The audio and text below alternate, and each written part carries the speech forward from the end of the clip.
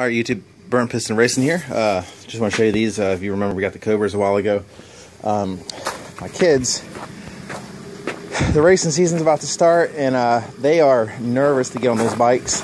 I remind you that they are 6. They just turned 6, and they haven't done any racing before. I bought those bikes, and you can see they a little bit bigger than what my kids want to ride.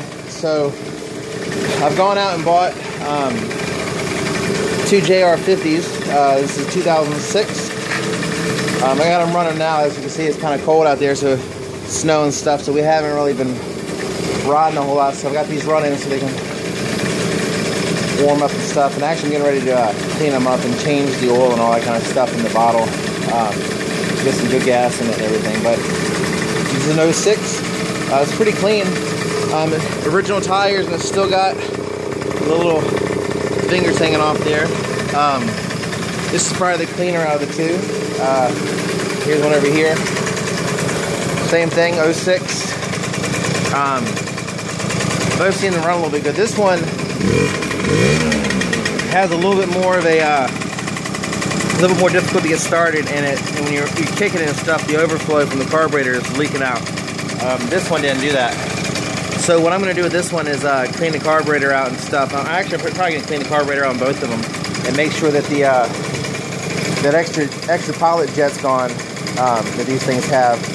So yeah, I just want to show you these. And if you watched the video before, my kids have been riding this JR50. This is a 1978. This is one that I used to race and ride. My brother rode and rode when we were young. So I fixed that one up, but we got these two. So my plan is for them to do a little bit of racing. I know they're not going to be able to keep up with the KTMs and the Cobras and stuff, but after buying those other Cobras, I was pretty much out of money. So I couldn't go out and buy another KTM or Cobra because they're so expensive.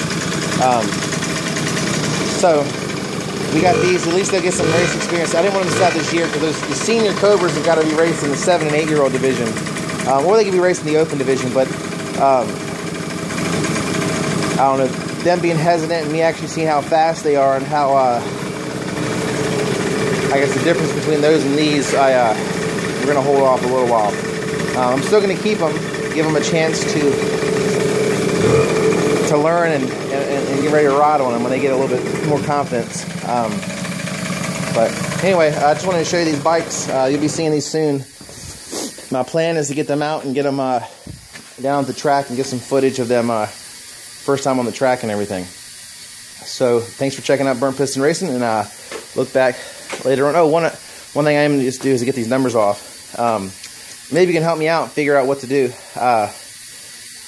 Their birth dates are twins. Their birth date's on November 30th, and I know a lot of racers, they do their birth dates, but it's kind of hard to do 11/30, and they both have the same number. So I'm gonna get these numbers off, and I can either do one kid as 11, the other kid is 30, or my mom actually passed away when I was 18, so they've never met my mom, their grandmother. So I thought about using the date she was born and the date she passed away. So she was born on 4/06, and then she died on September 24th, so that'd be 9/24. So I thought about letting one of them be her birth date, and the other one be the date she passed away.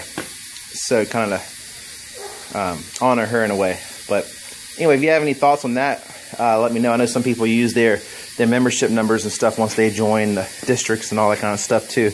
So kind of still feeling that one out.